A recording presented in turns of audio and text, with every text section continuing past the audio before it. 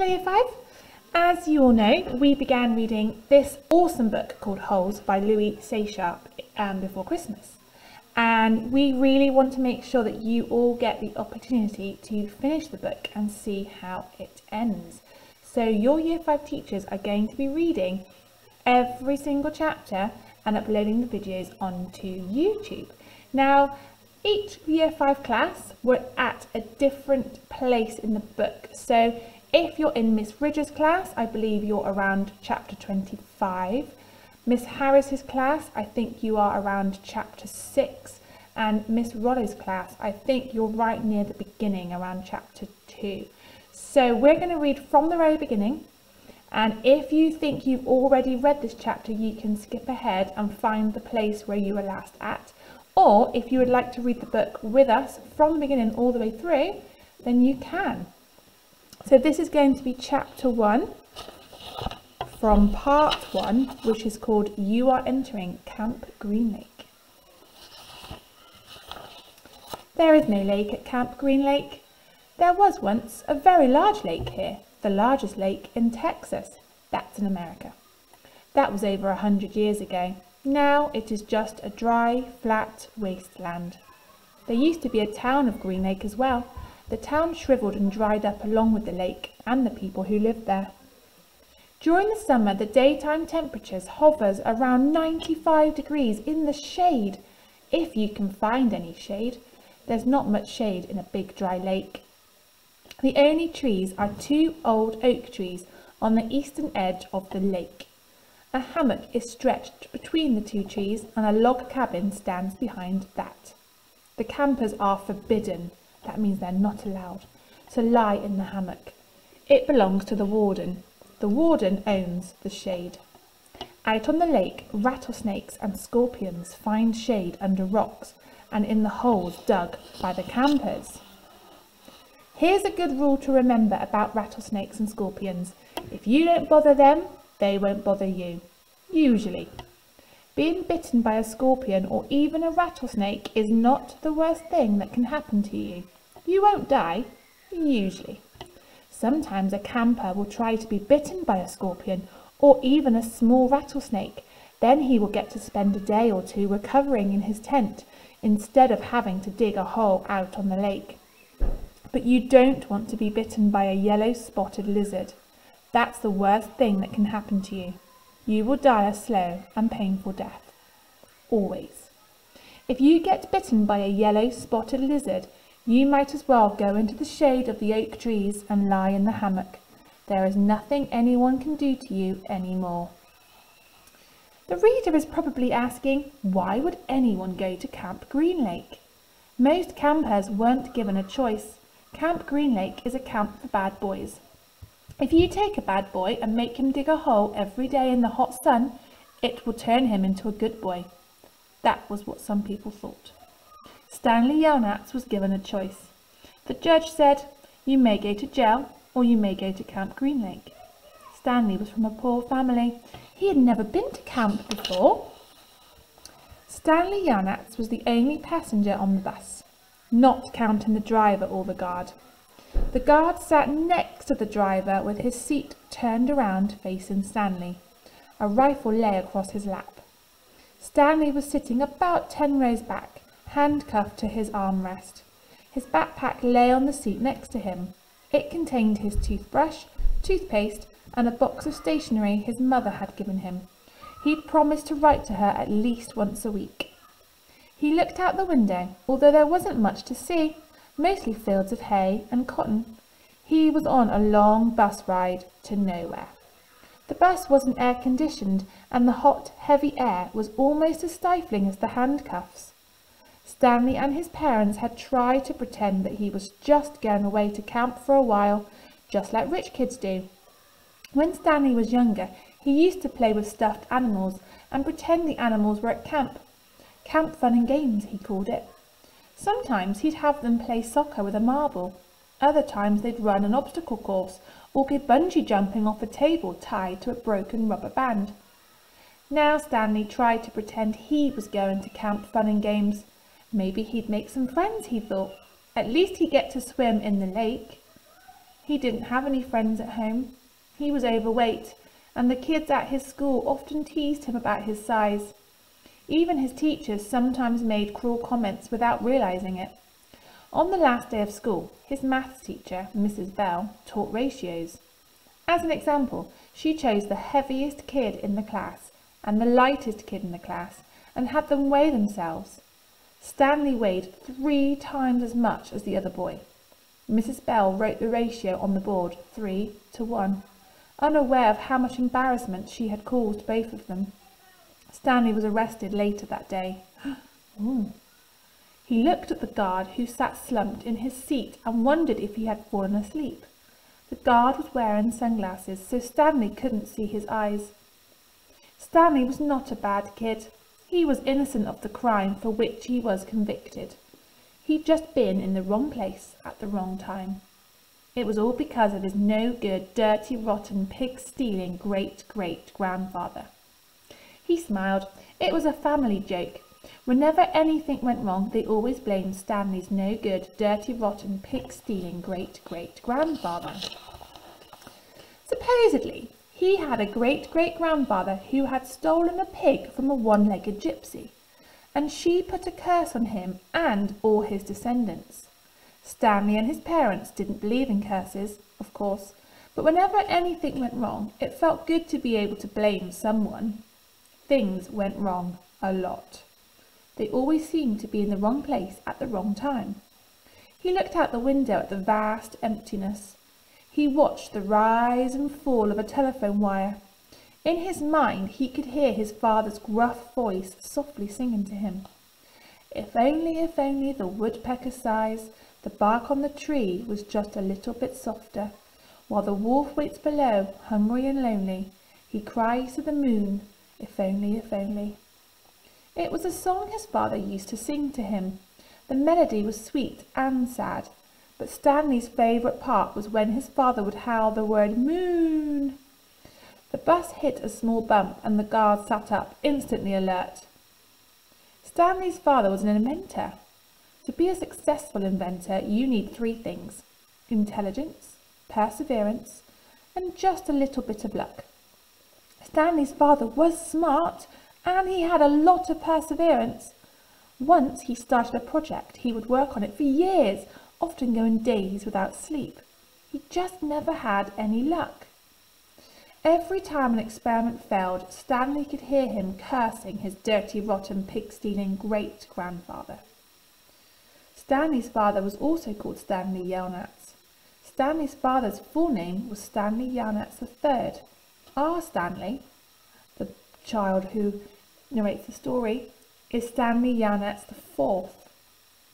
Everyone in his family had always liked the fact that Stanley Yelnats was spelled the same frontward and backwards, so they kept naming their son Stanley. Stanley was an only child, as was every other Stanley Yelnats before him. So Yelnats is Stanley backwards. So if you read his name backwards, it says Stanley Yelnats. All of them had something else in common. Despite their awful luck, they always remained hopeful. As Stanley's father liked to say, I learn from failure. But perhaps that was part of the curse as well. If Stanley and his father weren't always hopeful, then it wouldn't hurt so much every time their hopes were crushed. Not every Stanley Yelnats has been a failure, Stanley's mother often pointed out, whenever Stanley or his father became so discouraged that they actually started to believe in the curse. The first Stanley Yelnats, Stanley's great-grandfather, had made a fortune in the stock market. He couldn't have been too unlucky. At such times she neglected to mention the bad luck that befell the first Stanley Yelnats. He lost his entire fortune when he was moving from New York to California. His stagecoach was robbed by the outlaw Kissing Kate Barlow. If it weren't for that, Stanley's family would now be living in a mansion on a beach in California. It's a very hot part of America. Instead, they were crammed into a tiny apartment that smelled of burning rubber and foot odour. If only, if only. The apartment smelled the way it did because Stanley's father was trying to invent a way to recycle old sneakers. Sneakers in America means trainers, so he's trying to find a way of recycling old trainers. The first person who finds a use for old sneakers, he said, will be a very rich man. It was this latest project that led to Stanley's arrest. The bus ride became increasingly bumpy because the road was no longer paved. Actually, Stanley had been impressed when he first found out that his great-grandfather was robbed by kissing Kate Barlow. True, he would have preferred living on the beach in California, but it was still kind of cool to have someone in your family robbed by a famous outlaw. Kate Barlow didn't actually kiss Stanley's great-grandfather. That would have been really cool, but she only kissed the men she killed. Instead, she robbed them and left him stranded in the middle of the desert. He was lucky to have survived, Stanley's mother was quick to point out. The bus was slowing down. The guard grunted as he stretched his arms. "Welcome to Camp Green Lake," said the driver. Stanley looked out the dirty window. He couldn't see a lake, and hardly anything was green. Stanley felt somewhat dazed as the guard unlocked his handcuffs and led him off the bus. He'd been on the bus for over 8 hours. "Be careful," the bus driver said as Stanley walked down the steps. Stanley wasn't sure if the bus driver meant for him to be careful going down the steps, or if he was telling him to be careful at Camp Green Lake. "Thanks for the ride," he said. His mouth was dry and his throat hurt. He stepped onto the hard, dry dirt. There was a band of sweat around his wrist where the handcuff had been. The land was barren and desolate. He could see a few run-down buildings and some tents. Farther away there was a cabin beneath 2 tall trees. Those 2 trees were the only plant life he could see. There weren't even any weeds. The guard led Stanley to a small building. A sign on front said, "You are entering Camp Green Lake Juvenile Correctional Facility." Next to it was another sign which declared that it was a violation of the Texas Penal Code to bring guns, explosives, weapons, drugs, or alcohol onto the premises. As Stanley read the sign, he couldn't help but think, well, duh! The guard led Stanley into the building, where he felt the welcome relief of air conditioning. A man was sitting with his feet up on a desk. He turned his head when Stanley and the guard entered, but otherwise didn't move. Even though he was inside, he wore sunglasses and a cowboy hat. He also held a can of soda, and the sight of it made Stanley even more aware of his own thirst. He waited while the bus guard gave the man some papers to sign. "That's a lot of sunflower seeds," the bus guard said. Stanley noticed a burlap sack filled with sunflower seeds on the floor next to the desk. "I quit smoking last month," said the man in the cowboy hat. He had a tattoo of a rattlesnake on his arm, and as he signed his name, the snake's rattle seemed to wiggle. "I used to smoke a pack a day. Now I eat a sack of these every week." The guard laughed. There must have been a small refrigerator behind the desk, because the man in the cowboy hat produced 2 more cans of soda. For a second, Stanley hoped that one would be for him, but the man gave one to the guard and said the other. 9 hours here and now 9 hours back, the guard grumbled. What a day. Stanley thought about the long, miserable bus ride and felt a little sorry for the guard and the bus driver. The man in the cowboy hat spit sunflower seed shells into a waste paper basket. Then he walked around the desk to Stanley. "My name is Mr. Sir," he said. "Whenever you speak to me, you must call me by my name. Is that clear?" Stanley hesitated. Yes, Mr. Sir," he said, though he couldn't imagine that was really the man's name. "You're not in the Girl Scouts anymore," Mr. Sir said. Stanley had to remove his clothes in front of Mr. Sir, who made sure he wasn't hiding anything. He was then given 2 sets of clothes and a towel. Each set consisted of a long-sleeved orange jumpsuit, an orange t-shirt, and yellow socks. Stanley wasn't sure if the socks had been yellow originally. He was also given white sneakers, an orange cap, and a canteen made of heavy plastic, which unfortunately was empty.